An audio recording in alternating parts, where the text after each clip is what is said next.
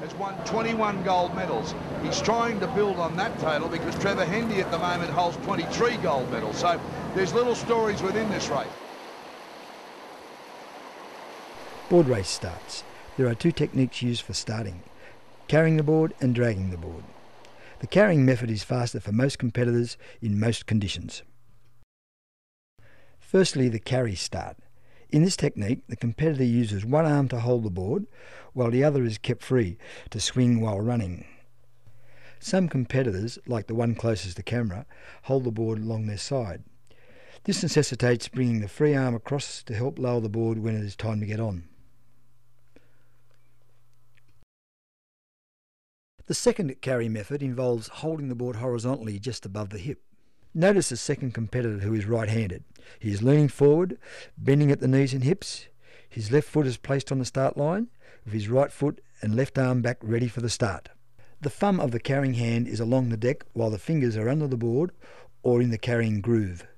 Right they go, they won't drop their boards in the water. There we go, one has. They hold their boards up for... In a good start, the paddler transfers running speed to board speed. For a right-handed paddler, as he reaches water deep enough to jump on, usually just below knee deep, and the left foot is forward, the left hand grabs the left rail. The paddler achieves the jump on by leaning forward, lowering the board and pushing forward and upwards off the bottom with the feet. The feet then leave the water and land on the kneeling pads after coming across the left-hand side of the board.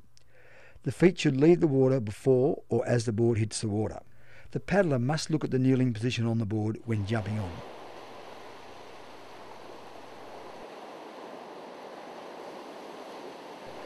For the dragging start, the paddler should have hold of the front left handle with their right hand, and the board should drag by their side. To jump on the board, the paddlers should throw the board forward with their right arm, bend over, grab both rails near the front of the pads, use their feet to push off the sand in a forward direction, look at the board, jump on in the kneeling or lying position. Away now, a clean start, and you can see their competitors still heading south to allow for that big drag coming back. An alternative method for the lie-down paddler is to run to knee-deep water, pull the board across in front of you slightly and dive onto it.